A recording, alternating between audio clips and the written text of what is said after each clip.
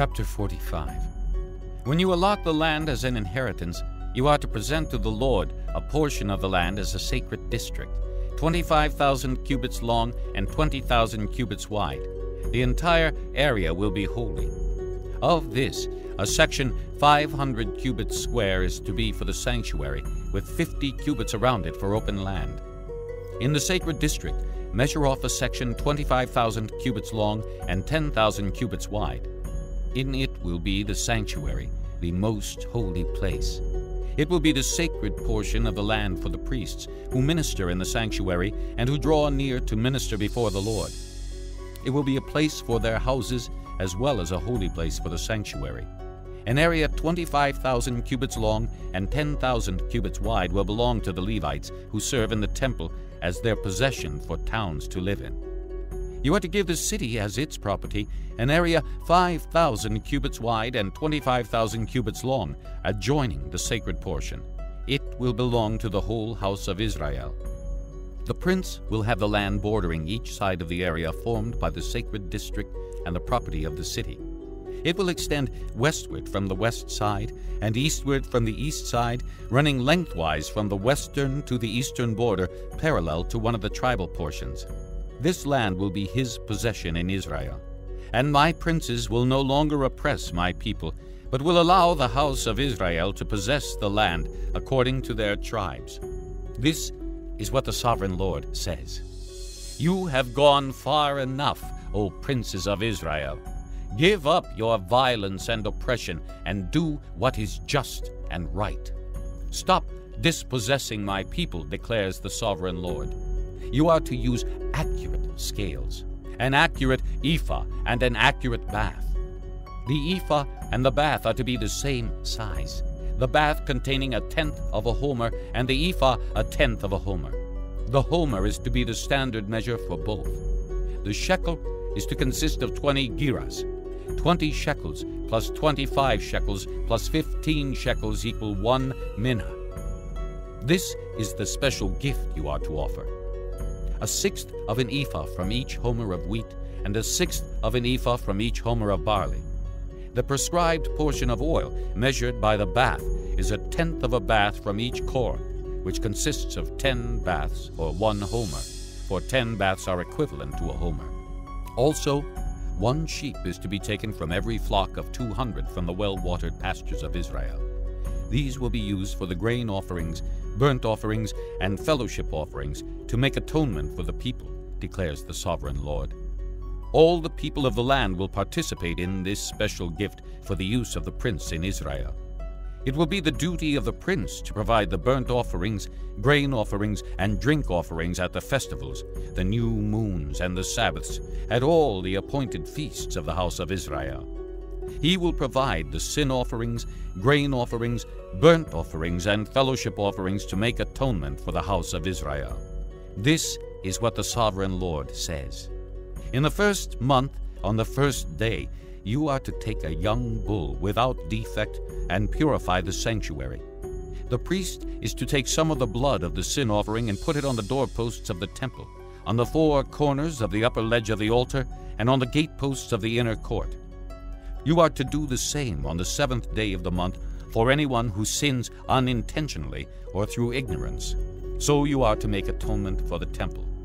In the first month, on the 14th day, you are to observe the Passover, a feast lasting 7 days, during which you shall eat bread made without yeast. On that day, the prince is to provide a bull as a sin offering for himself and for all the people of the land. Every day during the 7 days of the feast, he is to provide 7 bulls and 7 rams without defect as a burnt offering to the Lord, and a male goat for a sin offering. He is to provide as a grain offering an ephah for each bull and an ephah for each ram, along with a hin of oil for each ephah. During the 7 days of the feast, which begins in the 7th month on the 15th day, he is to make the same provision for sin offerings, burnt offerings, grain offerings, and oil. Chapter 46. This is what the sovereign Lord says. The gate of the inner court facing east is to be shut on the 6 working days, but on the Sabbath day and on the day of the new moon it is to be opened. The prince is to enter from the outside through the portico of the gateway and stand by the gate post. The priests are to sacrifice his burnt offering and his fellowship offerings. He is to worship at the threshold of the gateway and then go out, for the gate will not be shut until evening. On the Sabbaths and new moons, the people of the land are to worship in the presence of the Lord at the entrance to that gateway. The burnt offering the prince brings to the Lord on the Sabbath day is to be 6 male lambs and a ram, all without defect. The grain offering given with the ram is to be an ephah, and the grain offering with the lambs is to be as much as he pleases, along with a hin of oil for each ephah. On the day of the new moon he is to offer a young bull, 6 lambs, and a ram, all without defect. He is to provide as a grain offering 1 ephah with the bull, 1 ephah with the ram, and with the lambs as much as he wants to give, along with a hin of oil with each ephah. When the prince enters, he is to go in through the portico of the gateway, and he is to come out the same way. When the people of the land come before the Lord at the appointed feasts, whoever enters by the north gate to worship is to go out the south gate, and whoever enters by the south gate is to go out the north gate. No one is to return through the gate by which he entered, but each is to go out the opposite gate.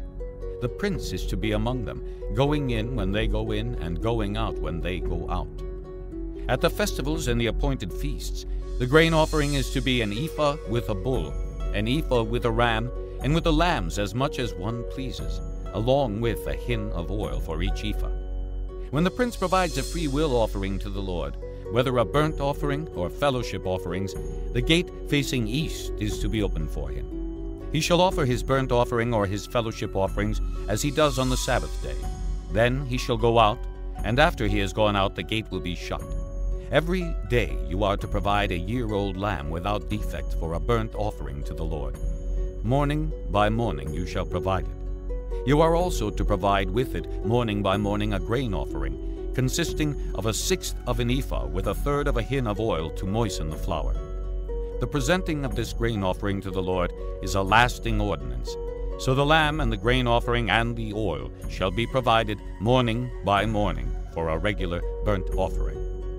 This is what the sovereign Lord says. If the prince makes a gift from his inheritance to one of his sons, it will also belong to his descendants. It is to be their property by inheritance. If, however, he makes a gift from his inheritance to one of his servants, the servant may keep it until the year of freedom, then it will revert to the prince. His inheritance belongs to his sons only. It is theirs. The prince must not take any of the inheritance of the people, driving them off their property. He is to give his sons their inheritance out of his own property, so that none of my people will be separated from his property. Then the man brought me through the entrance at the side of the gate to the sacred rooms facing north, which belonged to the priests, and showed me a place at the western end.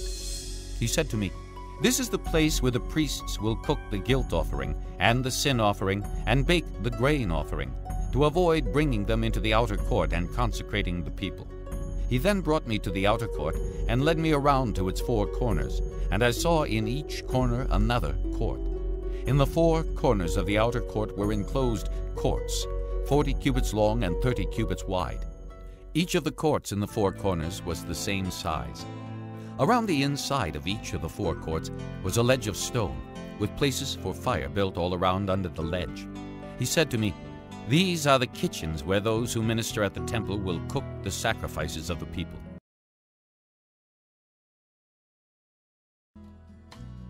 Chapter 2. My dear children, I write this to you so that you will not sin. But if anybody does sin, we have one who speaks to the Father in our defense, Jesus Christ, the righteous one. He is the atoning sacrifice for our sins, and not only for ours, but also for the sins of the whole world. We know that we have come to know Him if we obey His commands. The man who says, "I know Him," but does not do what He commands is a liar, and the truth is not in him. But if anyone obeys His word, God's love is truly made complete in him. This is how we know we are in Him. Whoever claims to live in Him must walk as Jesus did. Dear friends, I am not writing you a new command, but an old one, which you have had since the beginning. This old command is the message you have heard. Yet I am writing you a new command. Its truth is seen in him and you, because the darkness is passing, and the true light is already shining. Anyone who claims to be in the light, but hates his brother, is still in the darkness. Whoever loves his brother lives in the light, and there is nothing in him to make him stumble. But whoever hates his brother is in the darkness, and walks around in the darkness. He does not know where he is going, because the darkness has blinded him. I write to you, dear children, because your sins have been forgiven on account of his name. I write to you, fathers, because you have known him who is from the beginning. I write to you, young men, because you have overcome the evil one. I write to you, dear children, because you have known the Father. I write to you, fathers, because you have known him who is from the beginning. I write to you, young men, because you are strong, and the word of God lives in you, and you have overcome the evil one. Do not love the world or anything in the world. If anyone loves the world, the love of the Father is not in him. For everything in the world, the cravings of sinful man, the lust of his eyes, and the boasting of what he has and does, comes not from the Father, but from the world. The world and its desires pass away, but the man who does the will of God lives forever. Dear children, this is the last hour, and as you have heard that the Antichrist is coming, even now many Antichrists have come. This is how we know it is the last hour. They went out from us, but they did not really belong to us, for if they had belonged to us, they would have remained with us. But their going showed that none of them belonged to us. But you have an anointing from the Holy One, and all of you know the truth. I do not write to you because you do not know the truth, but because you do know it, and because no lie comes from the truth. Who is the liar? It is the man who denies that Jesus is the Christ. Such a man is the Antichrist. He denies the Father and the Son. No one who denies the Son has the Father. Whoever acknowledges the Son has the Father also. See that what you have heard from the beginning remains in you. If it does, you also will remain in the Son and in the Father. And this is what he promised us, even eternal life. I am writing these things to you about those who are trying to lead you astray. As for you, the anointing you received from him remains in you, and you do not need anyone to teach you. But as his anointing teaches you about all things, and as that anointing is real, not counterfeit, just as it has taught you, remain in him. And now, dear children, continue in him, so that when he appears we may be confident and unashamed before him at his coming. If you know that he is righteous, you know that everyone who does what is right has been born of him.